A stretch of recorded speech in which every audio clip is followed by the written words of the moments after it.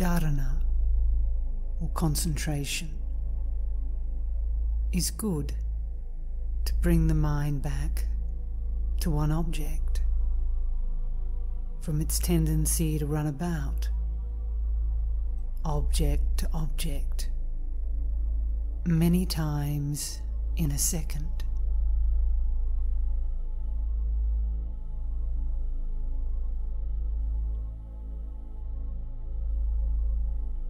So it can be good to bring it, by concentration, back to one object.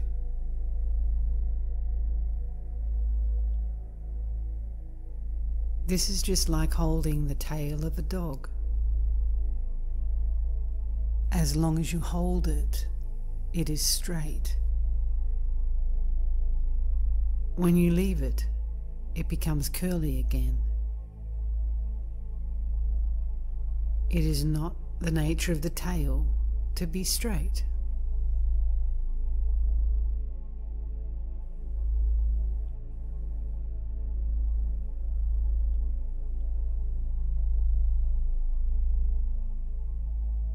Meditation means there is no object or subject in the mind. All the rest is concentration of some sort.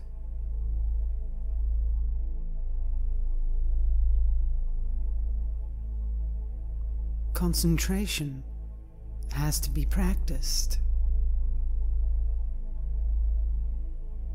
In the practice, the mind will never be destroyed. It may be calm for some time, so long as you are practicing, but it will not destroy itself. It will not be destroyed.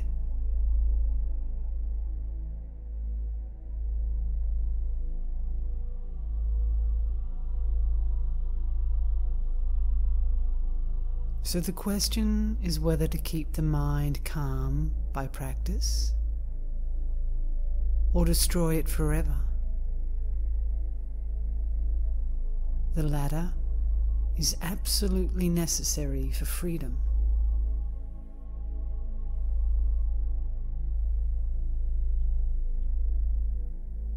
When there is no mind, there is freedom.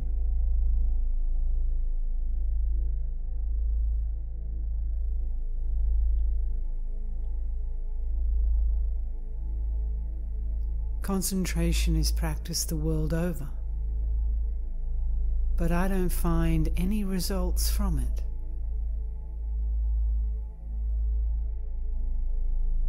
Concentrating on an object, like the breath or body, is done with some effort.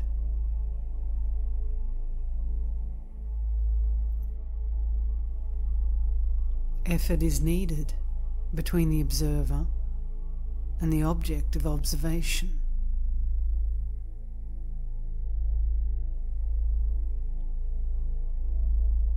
When there is effortlessness, when the mind does not function and returns to a natural state of calm, peace, this is freedom.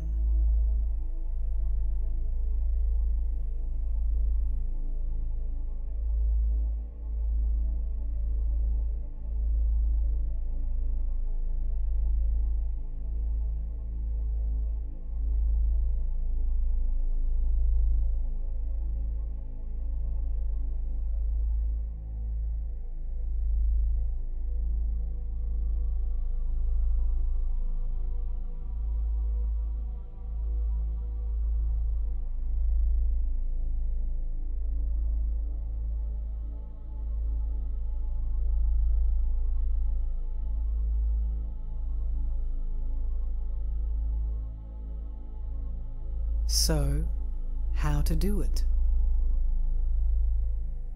There are different ways.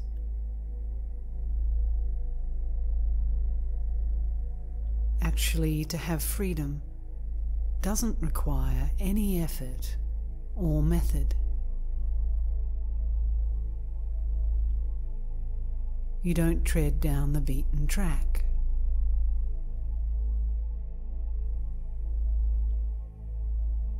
You have to find your true nature, who you are.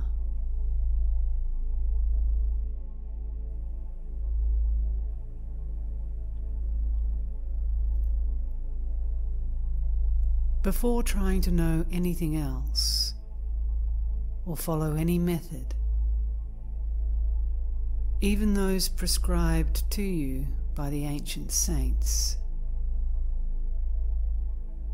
leave aside everything. Sit quietly and do not move your mind or intellect.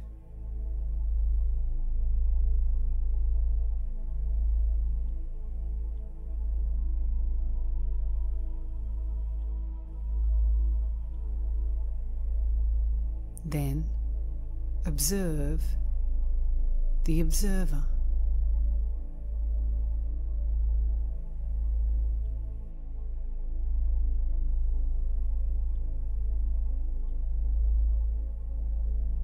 This is your true nature, from where everything else comes.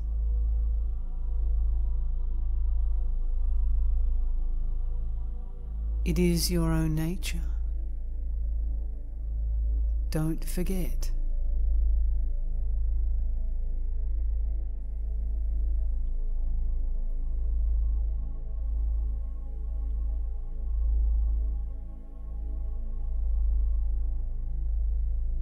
If you make any effort or use any method of trying to achieve something at some distant future, this will bring you into time.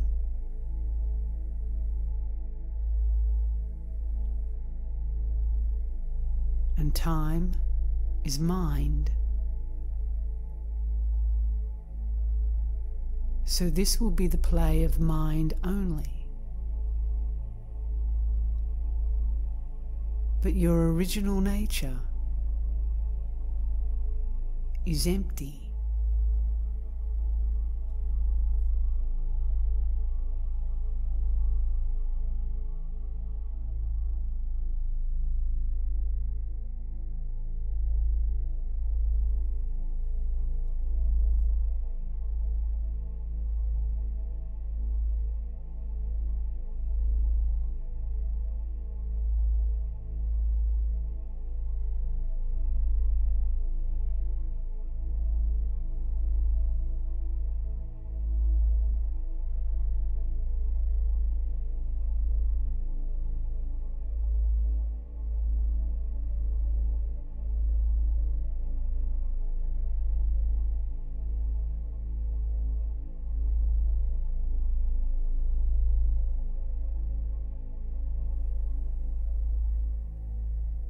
If you follow any thought that arises in your mind, you will find it arises from emptiness, from its source.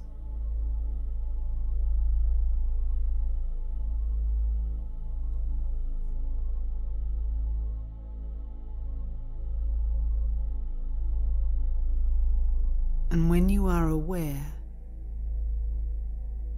when you see, I am that source itself, then there is no need to practice anything. No need to go anywhere.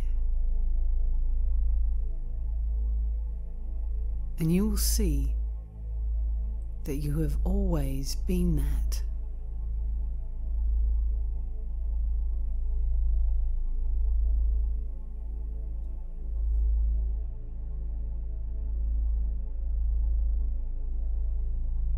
This is called freedom, and you are not to achieve or attain it in some distant future.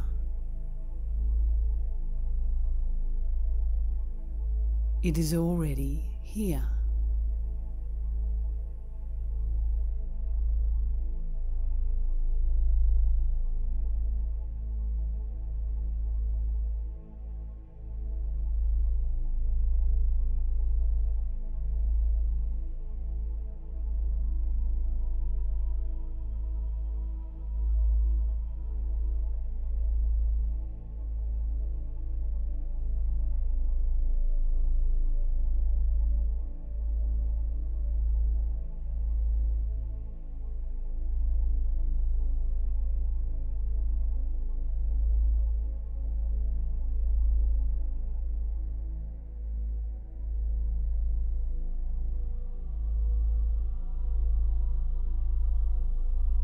There is a fear of facing emptiness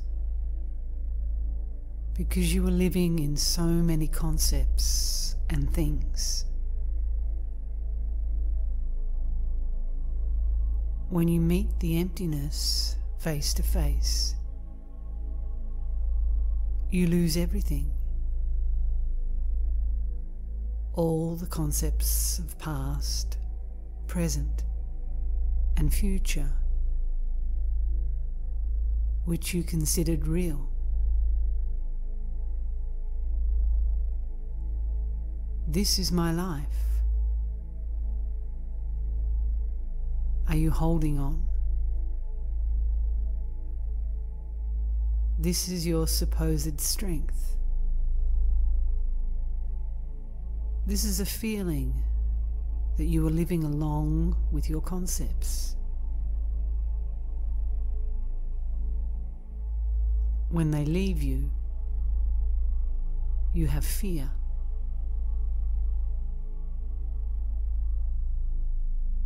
Fear of dying in the ocean of nectar. Fear of death in the nectar.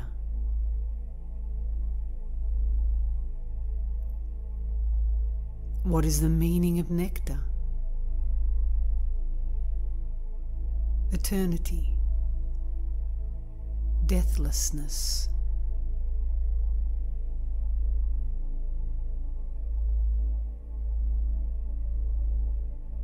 We cling to something for safety, and we find we are holding on to the body, the mind, the senses for safety.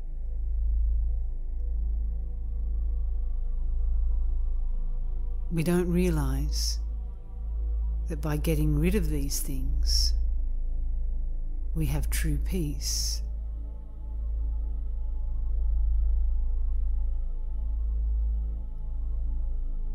When we go from waking state to sleep, we lose everything that we held in the waking state.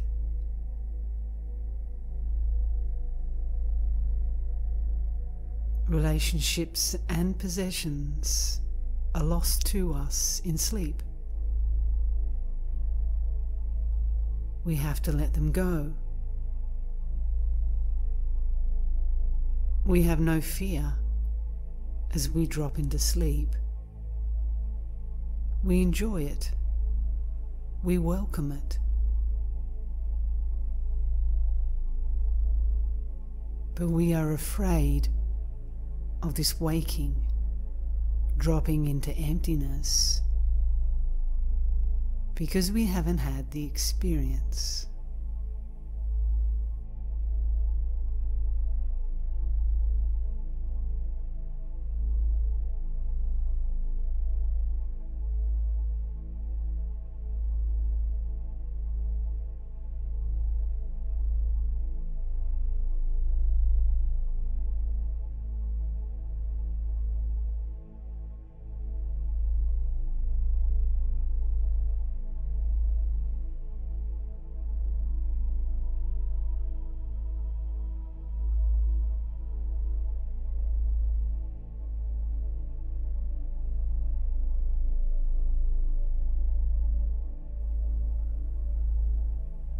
Meditation practices and techniques like Vipassana set up looking at objects and just reinforce the mind by the mind. It is just more mind. Like holding on to the tail of the dog.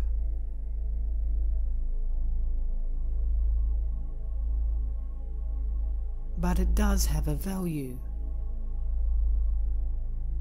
It allows you to raise this question, and that is enough value for it. Unless you hold the tail out straight, how will you know that it will return to crookedness? And that is the lesson from all the practices that are done.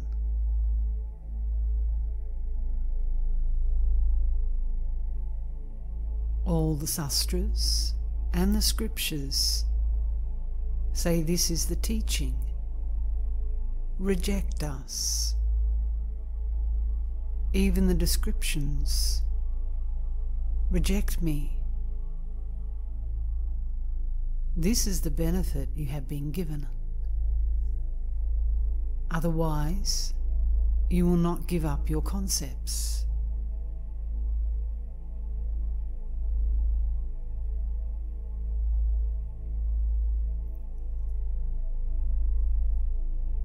If you practice, you will only become fatigued. When you are fatigued, you throw away everything. At that instant, you are free. To get rid of everything is freedom.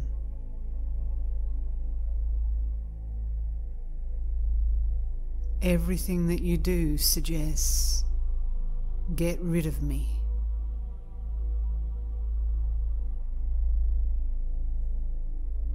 To get rid of desires is freedom. Freedom from the function of the mind.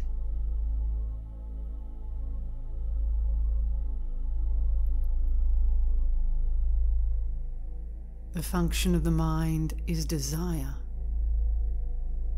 So get rid of the desire. Get rid of the desire for samsara. Get rid of the desire to enjoy other worlds like heavens. Get rid of that. Get rid of the creator of heaven and samsara. Get rid of him also. After that, get rid of this renunciation. Reject all of these. Then renounce this renunciation itself. Then this is freedom.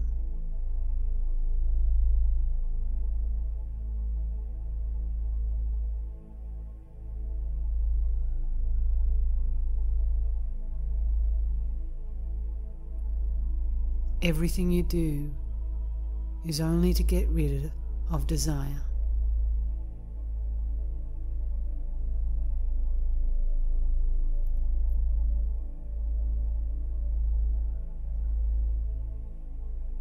Even the body will be happy when you get rid of it. All that you are doing is returning home, which is a very safe place.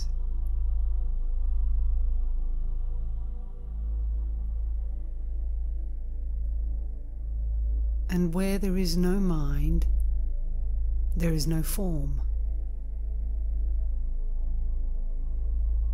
Everything, every time, even every breath, wants to find and have peace.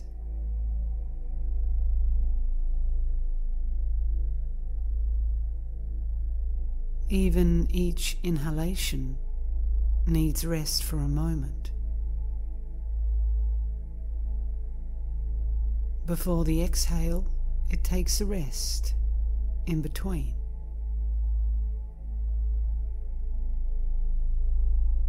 Nobody wants to work. Not even the breath wants to work. The breath enters emptiness for some time before entering again into functioning.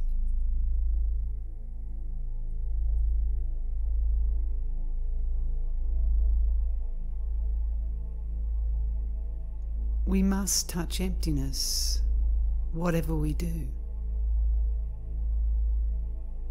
We can't do without this empty moment.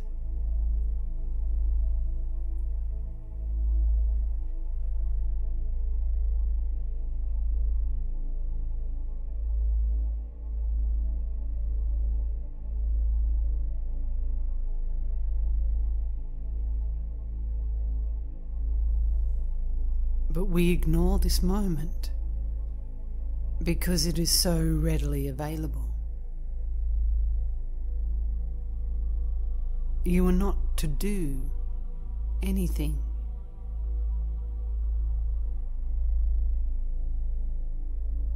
It happens between thought and thought also, when the mind takes a rest. Two thoughts cannot happen at the same time. Think, stop, next thought.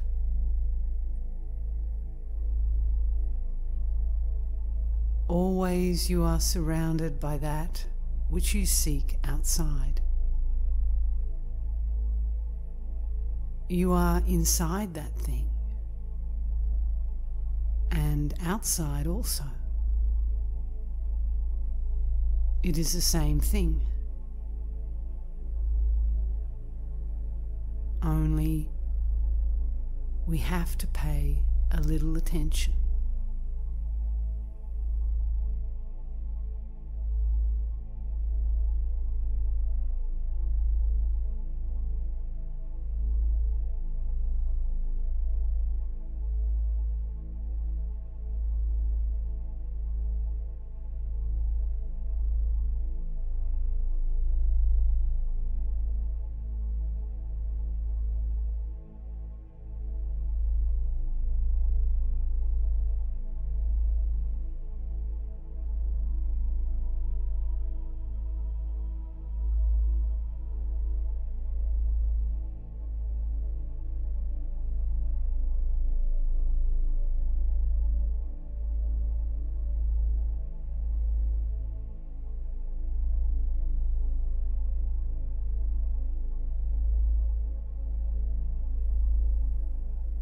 Following any tradition,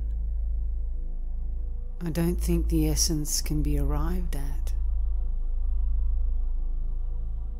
I don't think anyone living in the traditional way has been freed from samsara. Take the case of the Buddha. He rejected all the traditions. He tried all the traditions. He found they did not bring him the thing that he wanted. He tried, but then he said he could not arrive at the essence, at enlightenment. He sat under the tree and found the essence by himself. Abandon all traditional dharmas, and you will arrive at the true dharma.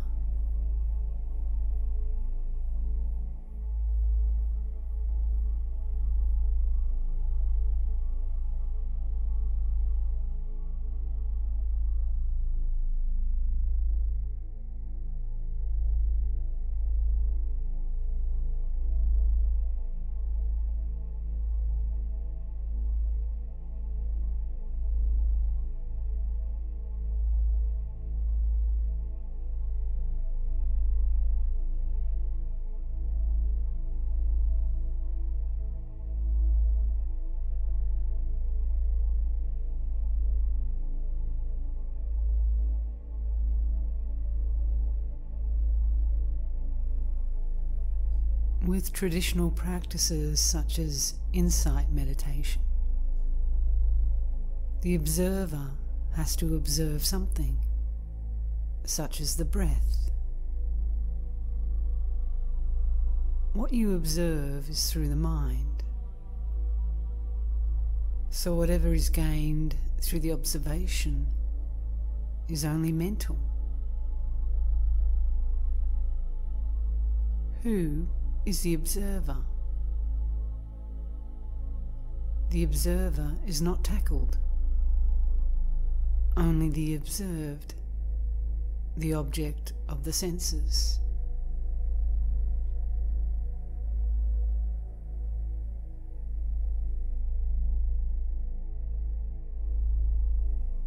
Remove the wall of outside and inside. For example, nirvana is seen as inside and samsara is outside, or form is inside and emptiness outside. If you are looking for emptiness, you are somewhere outside of it. So you construct a wall between you and something unknown.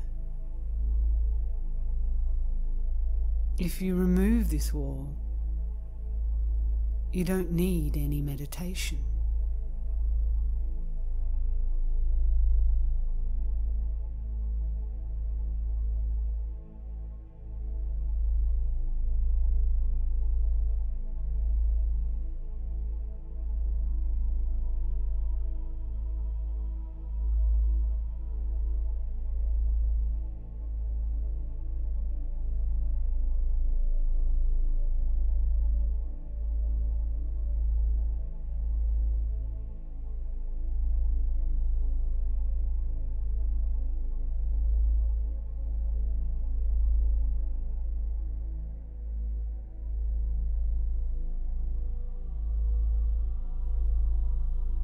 To whom does the body belong?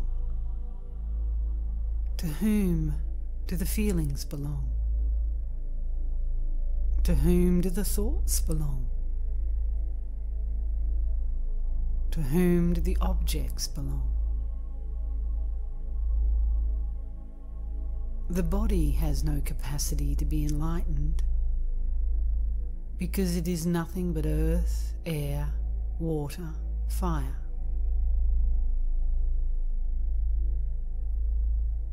To arrive at freedom, we reject the body. We also reject the feelings, thoughts, and objects.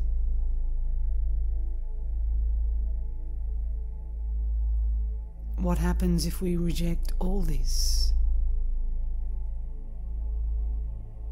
Who is capable of rejecting all these things? One is neither body, feelings, thoughts, nor objects. All this is due to self. You can reject everything, but can you reject I?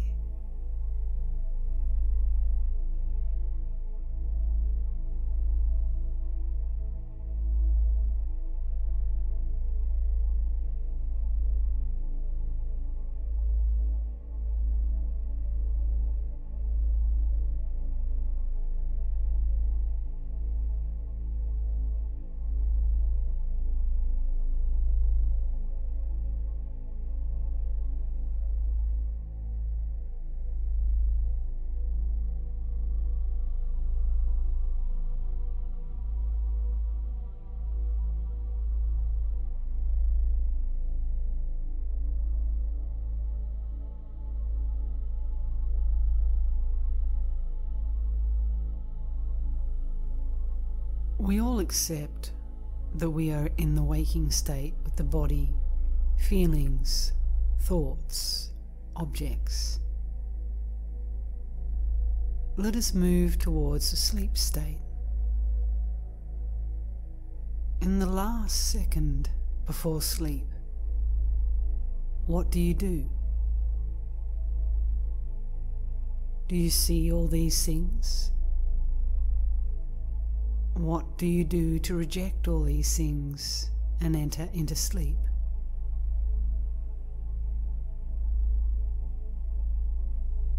Unless one abandons everything, one cannot sleep.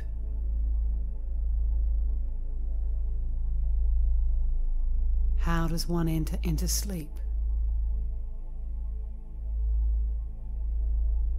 You have to reject all these things. Even your partner who is next to you in bed. You love them, but still, you reject them and let go. Why do you reject all these beautiful things of life and all this samsara?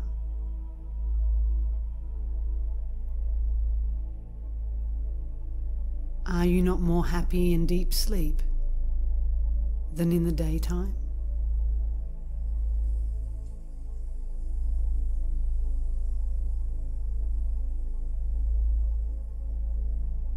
So the entering into sleep is a simultaneous rejection of the waking state.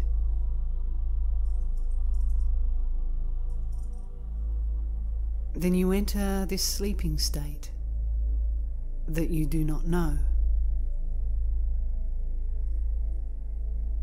What is there during the sleep? Who is awake? Are you happy or unhappy in deep sleep?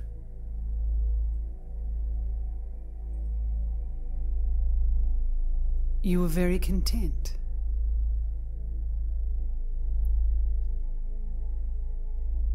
In the supermarket, we purchase many things. Is contentment going to yet another marketplace? Or returning home?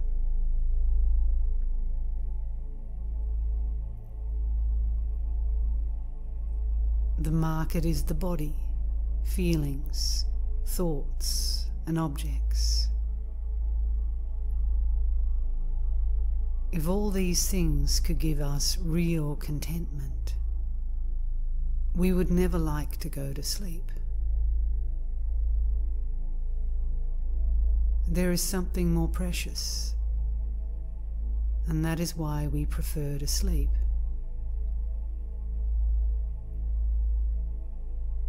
So in sleep, we do not experience all those things that we speak about.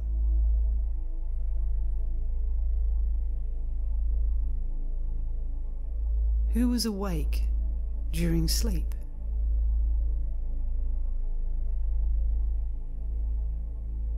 You say, nobody that I know. But something was awake. Because the next morning you say, during my sleep, I did not think about anything. I was very happy.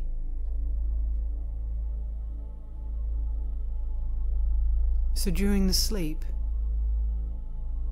who experiences this happiness?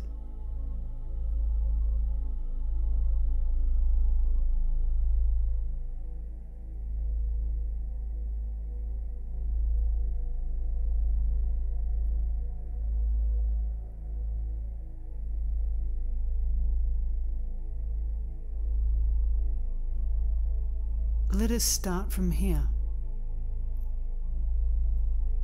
This waking state is samsara.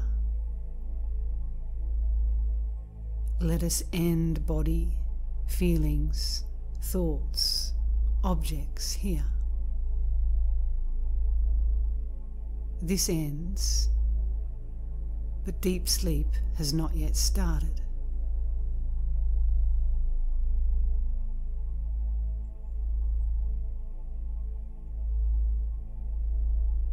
Beyond is unknown. Beyond is emptiness. What is known is rejected, but beyond is not seen.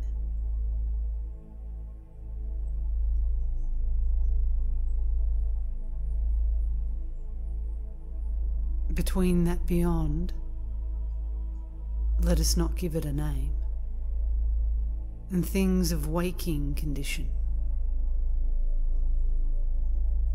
What do you see in this moment?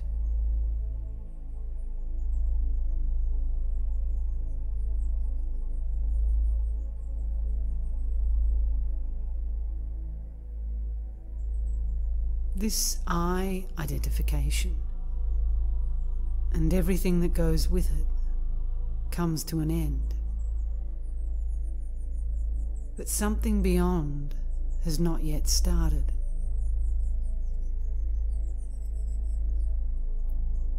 It cannot go back now.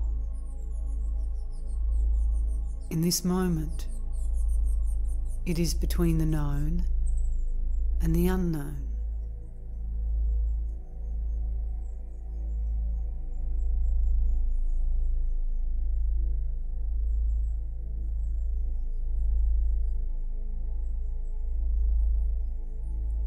When this I is facing something else, this I will feel shy, like a new bride. You will be happy to be brought to this point, which is not easy to speak about with language.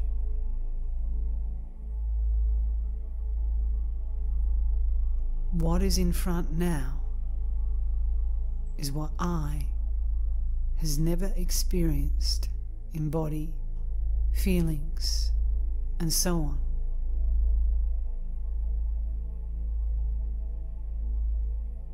I is fatigued with all these things, and this I will simply disappear.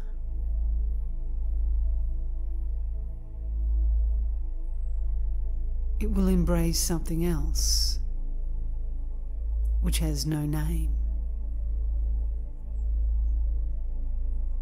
It is a jump into nectar, with no subject and no object.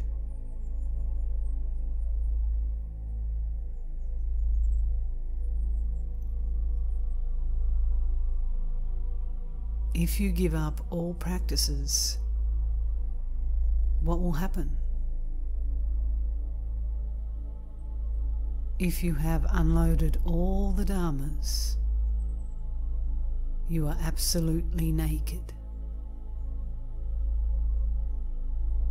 When you are naked, you will jump into the ocean, never to return.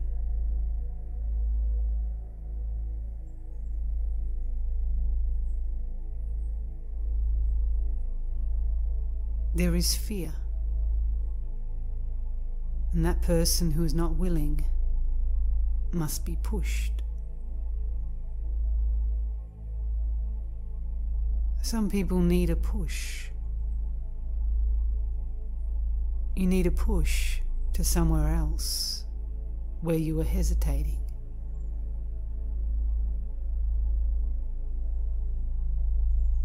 But then one starts a tradition of pushing. You then need a son of God, and a religion is started. Truly speaking, you don't need a push.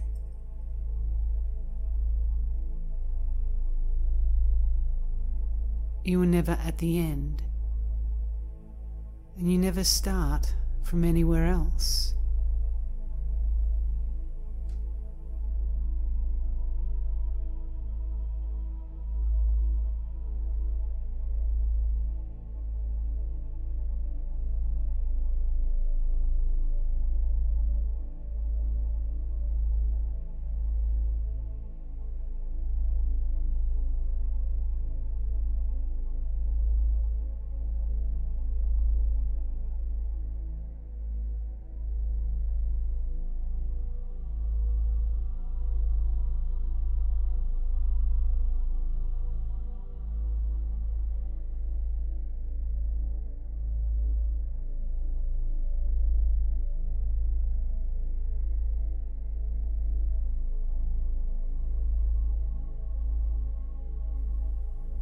going to the end, to the edge, is a concept.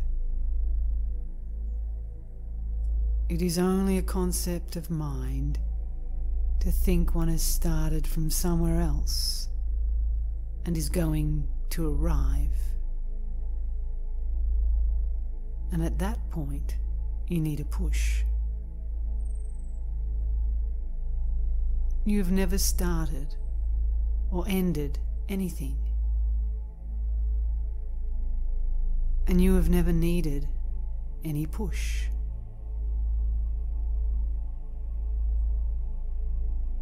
There is no samsara and no nirvana.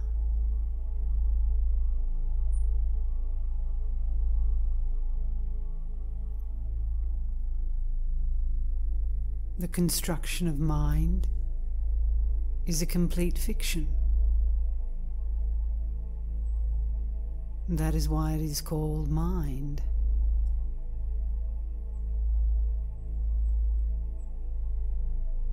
There is a suggestion of mind. I want to be free from samsara. Then the practice starts, the method starts, and the dharmas start.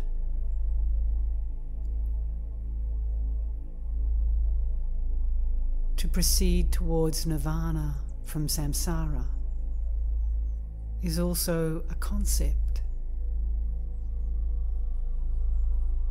Nirvana is a concept, another trap like samsara.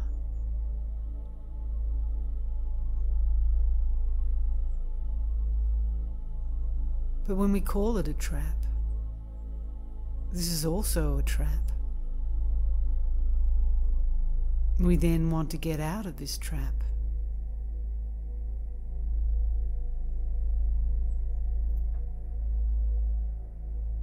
We know by a special spontaneous knowledge. Then you do not need any push. You do not jump anywhere. For there is nowhere to go and nowhere to come from.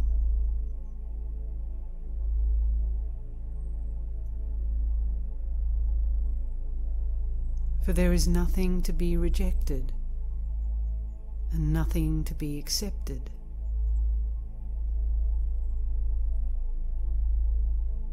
You are free to accept everything and reject everything.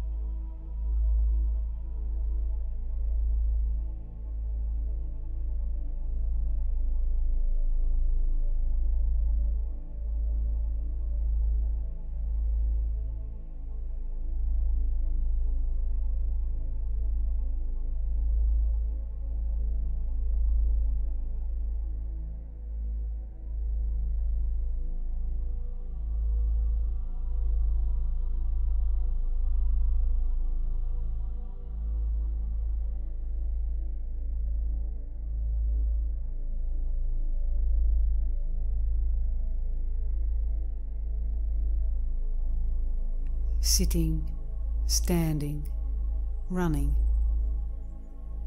It doesn't make any difference. This has nothing to do with meditation. People who are crippled sit all the time. They are not meditating. And someone who is meditating, whose mind is running towards sense objects, is not meditating.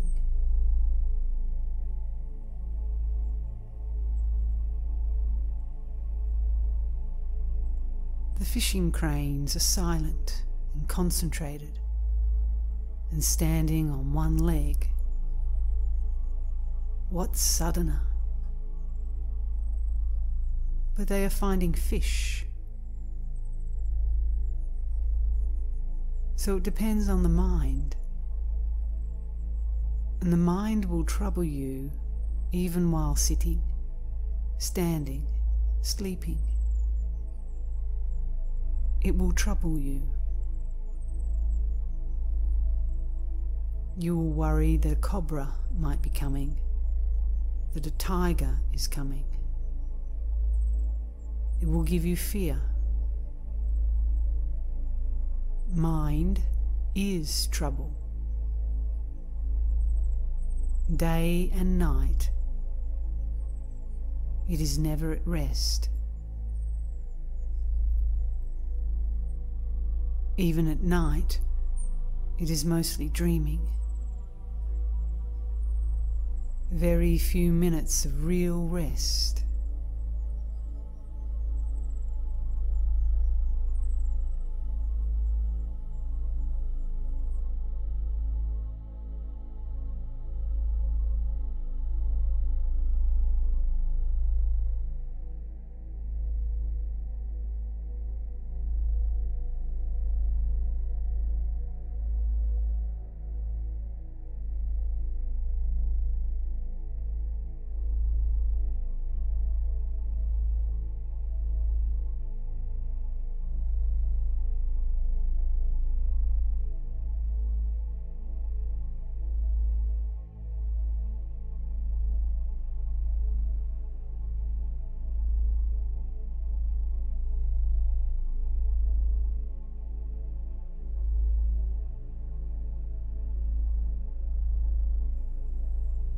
Even samadhi of yoga or practice is only another state.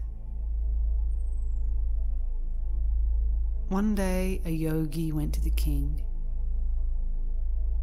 He told the king that he could go into samadhi for 40 days. For 40 days he would not eat, sleep, or even breathe. The king said, "If you can do this, I will give you a horse." This was what the yogi wanted, so he went into samadhi.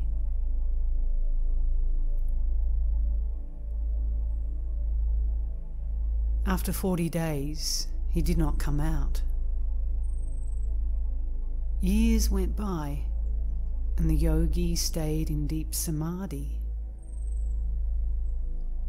The king eventually died. The horse died. Still the yogi stayed in samadhi.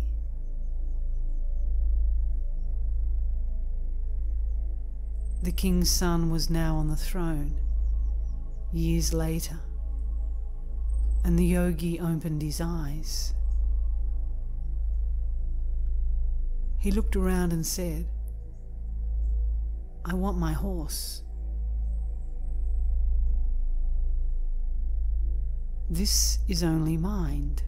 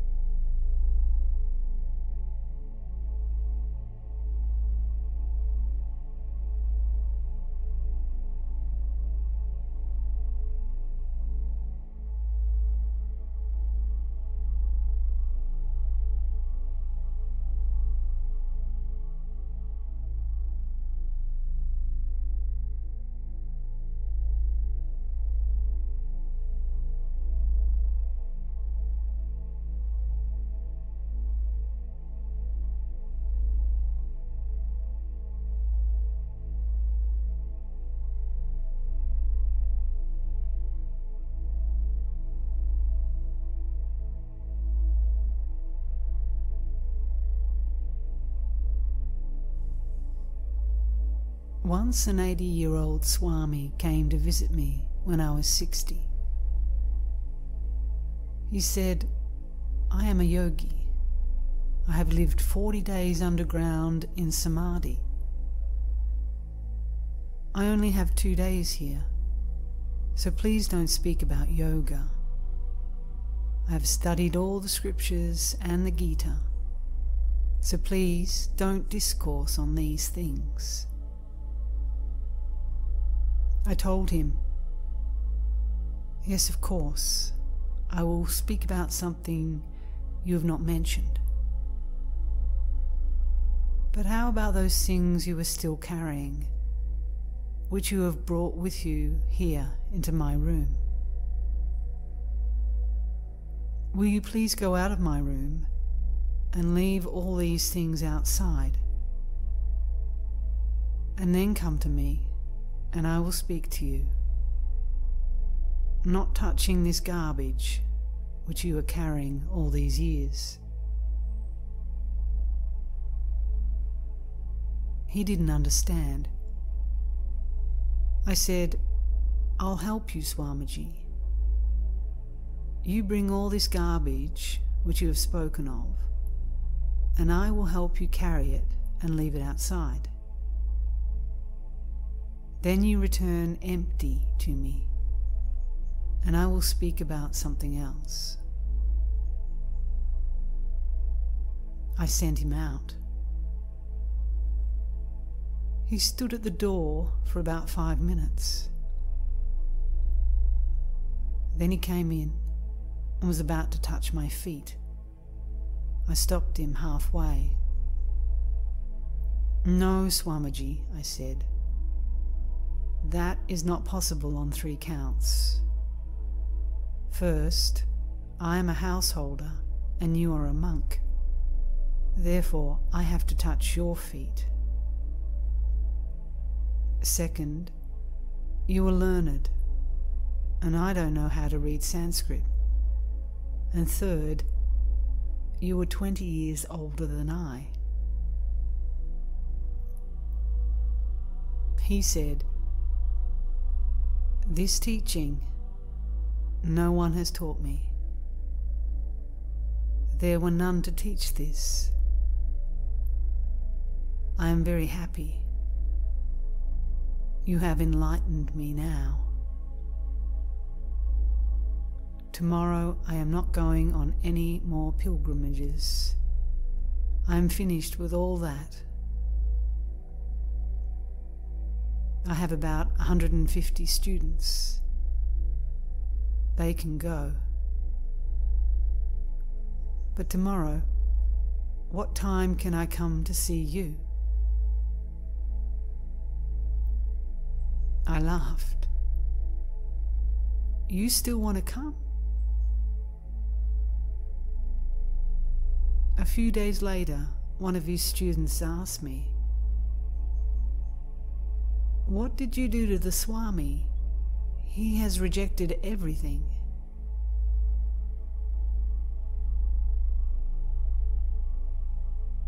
Nobody teaches this emptiness.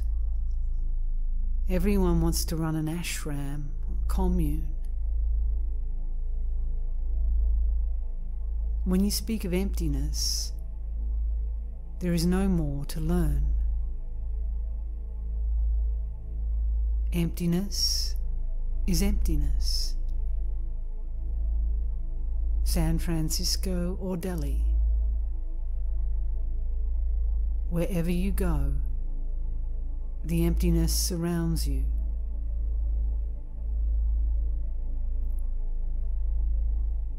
Silence will follow you wherever you are.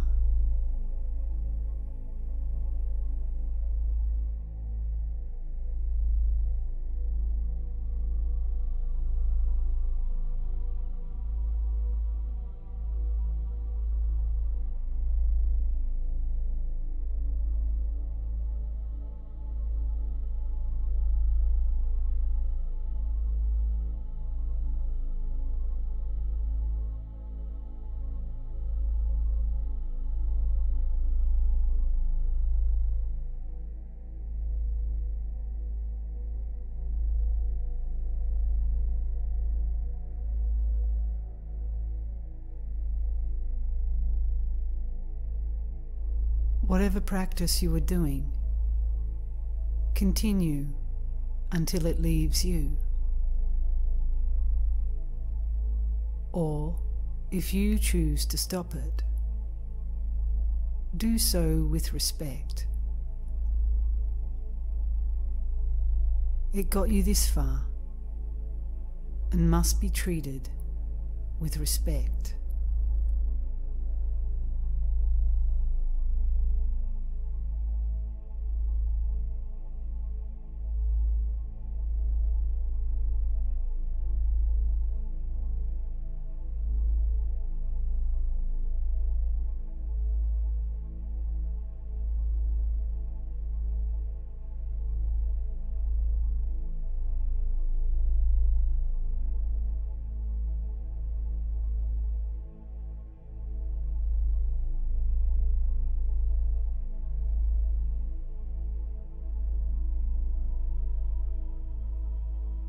The silence of which I speak cannot be affected by daily life. Life must continue in an ordinary way.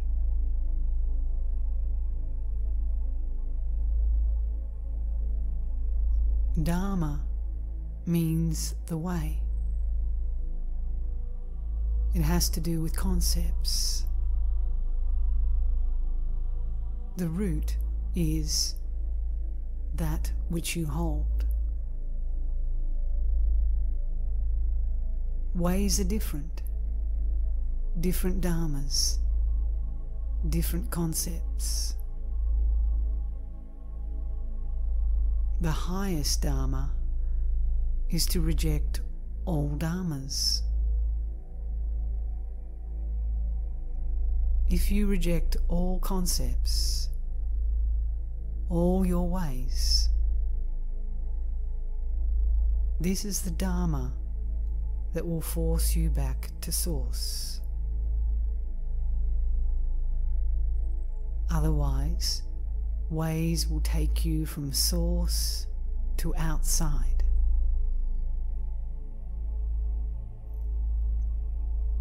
When you reject all dharmas, this dharma will lead you home.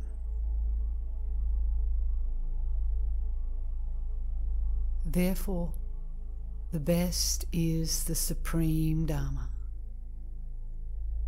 to reject all dharma.